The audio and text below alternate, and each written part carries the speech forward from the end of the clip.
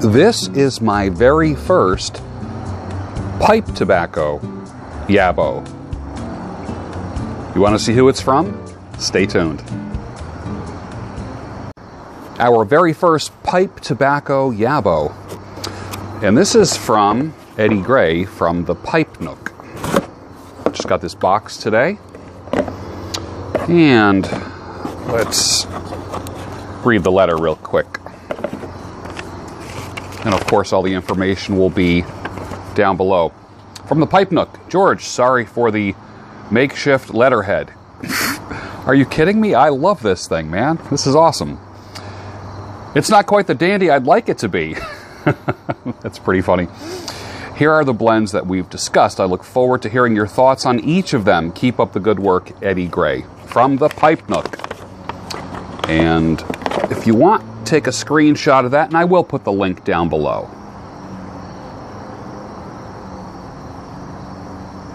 And then on the back of the business card, you can take a screenshot of that as well. That's pretty cool.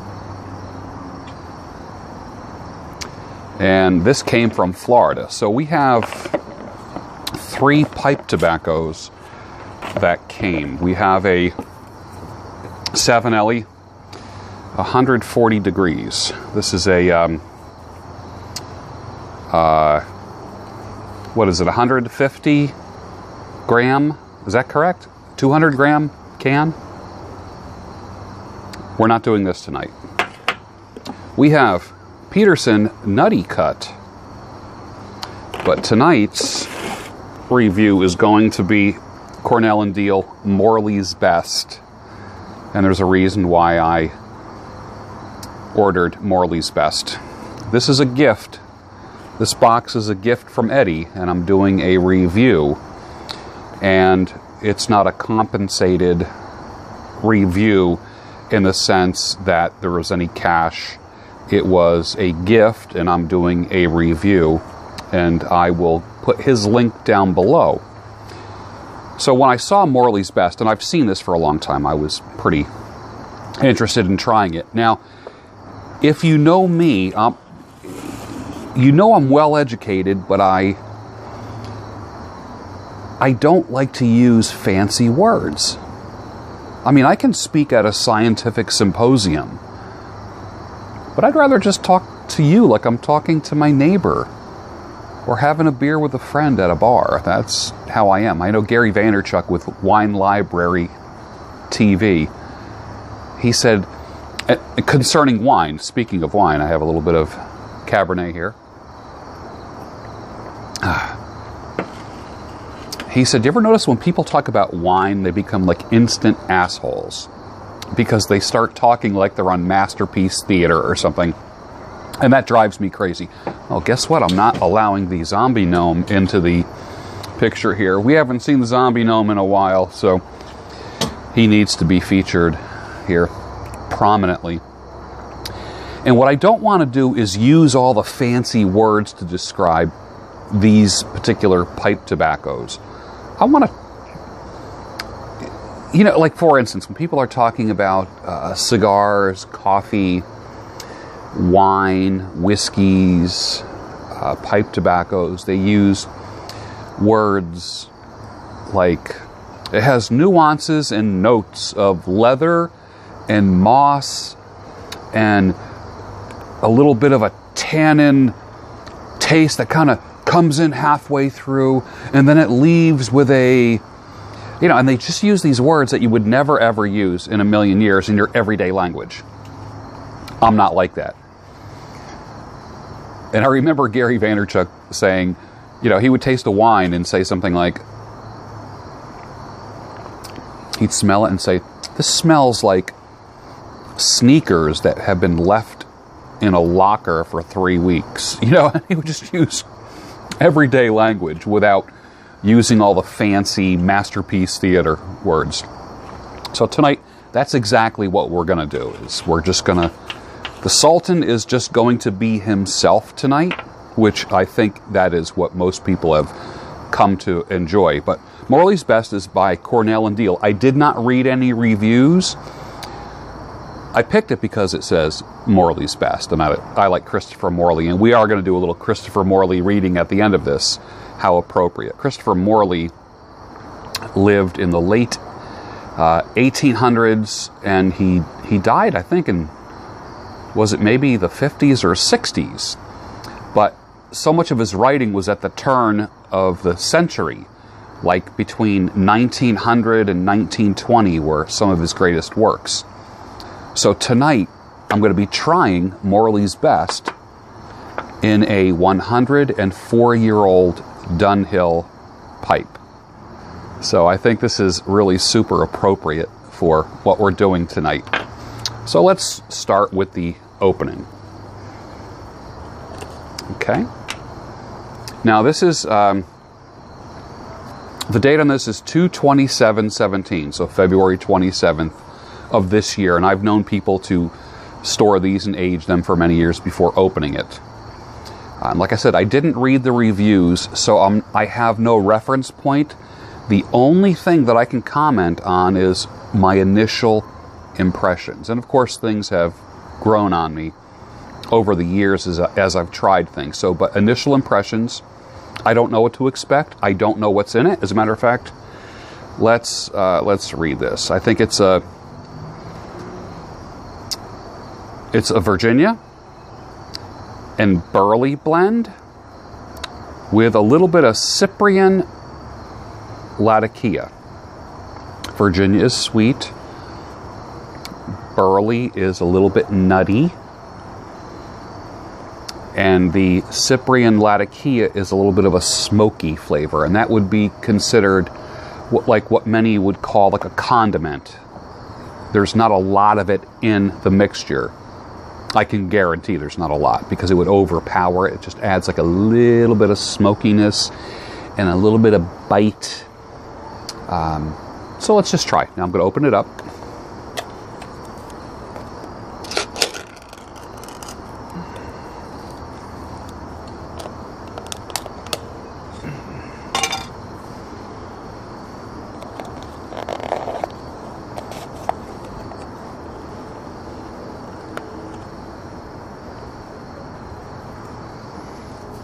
Can you see that?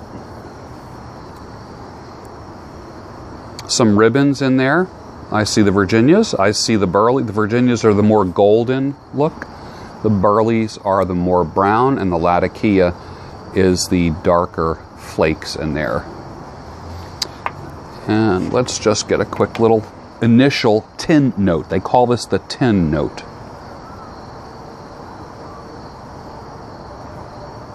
And usually the first thing when you have Latakia in something, that's the first thing you smell. It's smoky as in bonfire smoky. Not smoky as in like bacon and ham or smoked turkey. It's not that kind of smoky. It's not that kind of... It's almost like if there was you had a fireplace roaring last night. You go to sleep, you put the screen in front of it, you go to bed.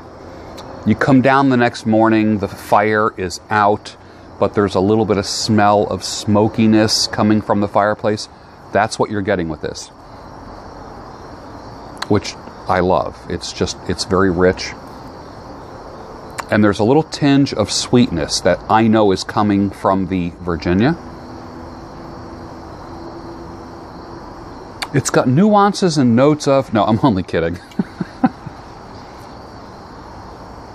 It's pleasant, but it's not overpowering. It's not like a Balkan blend. It's not like it's not like Frog Morton on the Town. This would be more of a... I wouldn't quite call it an English blend. I would call it...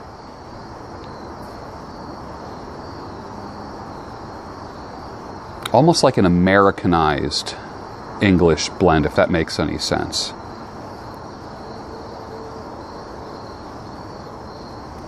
All right. So let's fill up the 104-year-old Dunhill with this. And this is going to be easy to fill. It's easy to grab. The moisture is just perfect. It's not goopy or sticky. So I'm just going to do a little gravity action, which just means I'm just going to drop it in there, tap it, so it just, so like the little ribbons just kind of like all cross and kind of fit into place. I'm not packing it down or anything like that.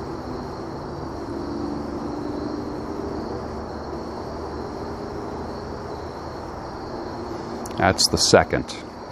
There's so many different ways to fill a pipe. There's the Frank method, there's the this method, there's the swirl method. It's like whatever works for you. Probably the one method that you shouldn't use is like jamming your finger down in it.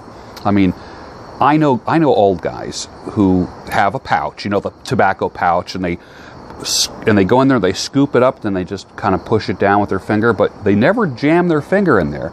They always use the pad of their finger, so you're just going like this. So the pad of your finger just goes just beyond the surface of the pipe, as opposed to like, because what you want is you want that airflow in there.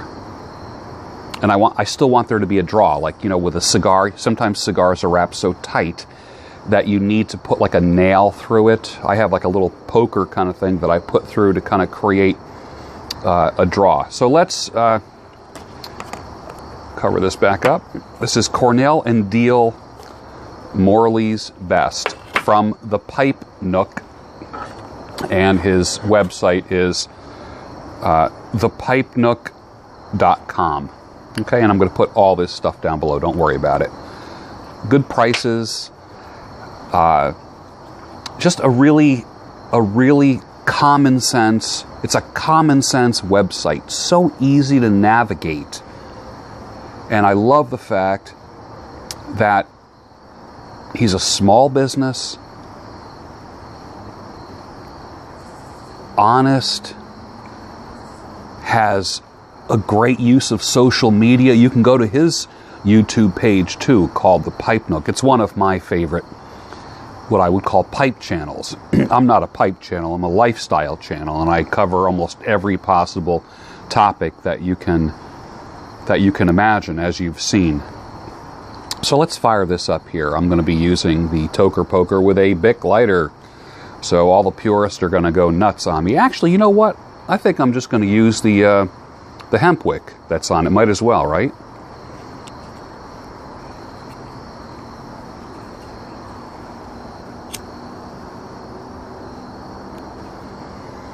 So, Morley's Best in 104-year-old Dunhill.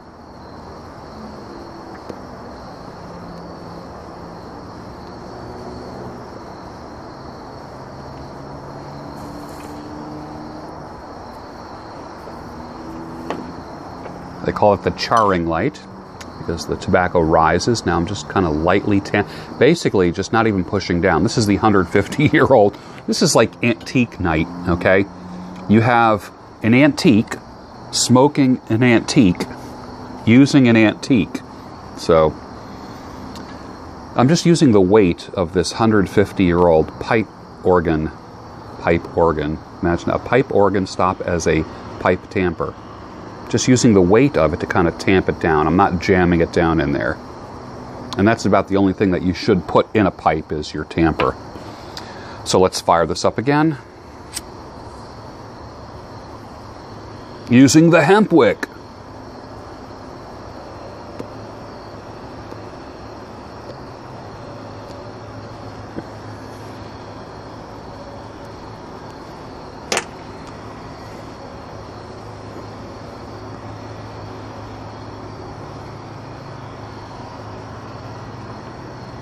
Well, let me put it this way.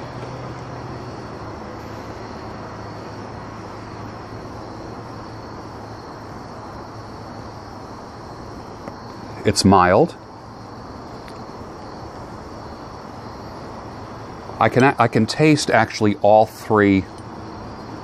Forget the hemp wick here. Let me just fire this up here.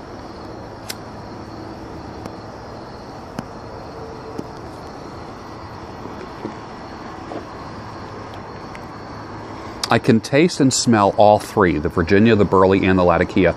Although the Latakia, like I said, it's just a condiment.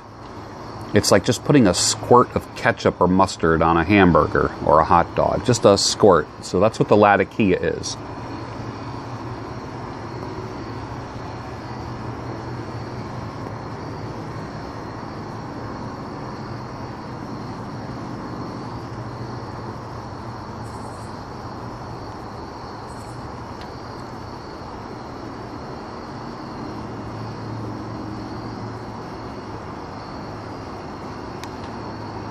It's a manly man smoke. This is not for beginners, I don't think. I can tell already that it's going to have a nicotine hit, and I'm not a nicotine guy, which means that I need to smoke this very slowly. Otherwise, I won't be able to get out of my chair. And I don't like to alter my reality with anything.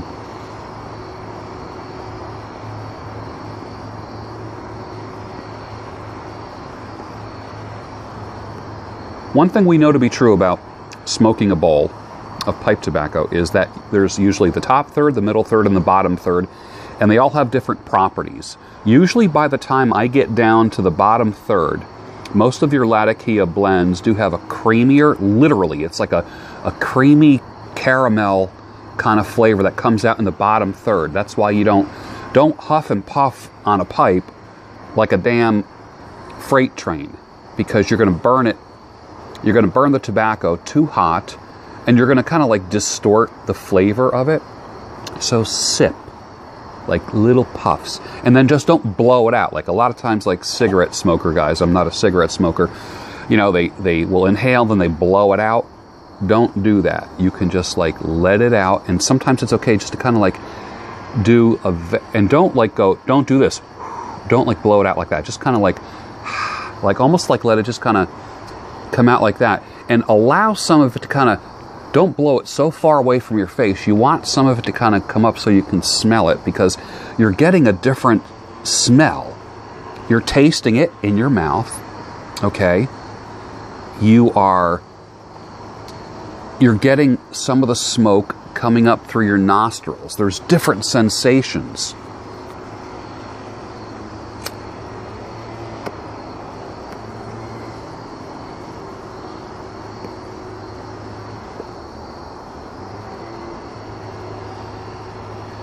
And of course, the weed whackers and chainsaws are all going at once.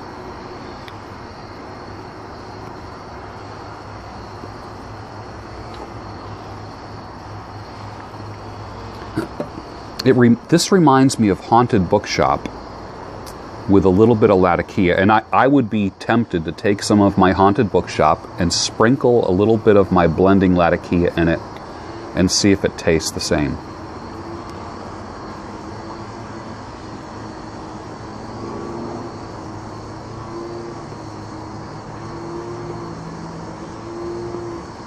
I'm digging it. And I think after this video, I'm going to load up another bowl and really enjoy this and just sip it.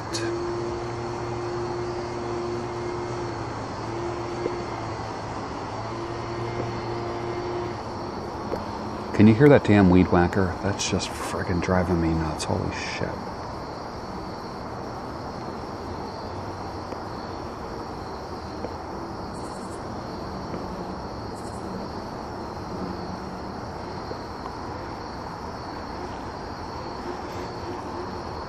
The Latakia has like a little bit of a pungent.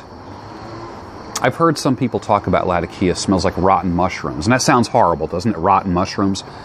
But in a tobacco, when you kind of add that little bit of funk to it, if you're, let me put it this way, if you like fermented foods and you like that little tiny bit of kick, that's kind of like what I'm getting a little bit in my nose. That almost like the olfactory version of a fermentation kick, although it's not fermented like Perique is.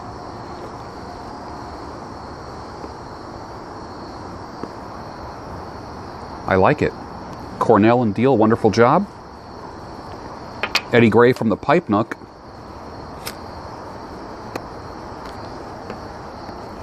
Thank you. And in honor of Eddie Gray and the Pipe Nook, I would like, and of course Morley's Best, I would like to read a little Christopher Morley to you. And these are selected quotes from Christopher Morley. You will see why he is one of my favorite authors when I read some of these things. And this is not a story. What this is just selected quotes. So enjoy. There is no mistaking a real book when one meets it. It's like falling in love. Read every day something no one else is reading. Think every day something no one else is thinking. Do every day something no one else would be silly enough to do. It is bad for the mind to always part with unanimity. I like that. When you sell a man a book, you don't sell 12 ounces of paper and ink and glue. You sell him a new life. Love and friendship and humor and ships at sea by night. There's all heaven and earth in a book. A real book. If we discovered that we had only 5 minutes left to say all that we wanted to say, every telephone booth would be occupied by people calling other people to tell them that they love them. Isn't that nice? No man is lonely while eating spaghetti. It requires so much attention. That's one of my favorite lines. Printer's ink has been running a race against gunpowder these many, many years. Ink is handicapped in a way because you can blow up a man with gunpowder in half a second, while it may take 20 years to blow him up with a book. But the gunpowder destroys itself along with its victim, while a book can keep on exploding for centuries. Powerful. That's why I love reading. One of these days I'll show you my library. The real purpose of books is to trap the mind into doing its own thinking. I need to say that again. The real purpose of books is to trap the mind into doing its own thinking. And then finally, this is called On the Return of a Book Lent to a Friend. I think you're going to like this. I give humble and hearty thanks for the safe return of this book, which, having endured the perils of my friend's bookcase, and the bookcases of my friend's friends, now returns to me in reasonably good condition. I give humble and hearty thanks that my friend did not see fit to give this book to his infant as a plaything, nor use it as an ashtray for his burning cigar, nor as a teething ring for his mastiff. When I lent this book, I deemed it as lost. I was resigned to the bitterness of the long parting. I never thought to look upon its pages again. But now that my book is come back to me, I rejoice, and I am exceeding glad. Bring hither the fatted morocco, and let us rebind the volume and set it on the shelf of honor. For this my book was lent, and is returned again. Presently, therefore, I may return some of the books now that I myself have borrowed. Everyone has a book that they borrowed from somebody and that they discover on a shelf 5 years later, and you feel stupid for saying, hey, I just want to return this book that I borrowed from you 5 years ago. That's happened to me many times. So I just want to give a little pipe toast.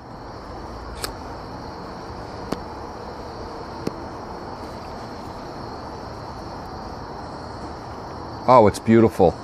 This is getting better. This is actually getting better. Morley's Best. You can get it at thepipenook.com. I'll put the link down below. A wonderful resource for pipes and pipe tobacco. And I would ask you to look at Eddie's channel called The Pipe Nook on YouTube. I really think that you will like it. So I want to toast Eddie Gray, and I want to toast you, and thank you for joining me tonight.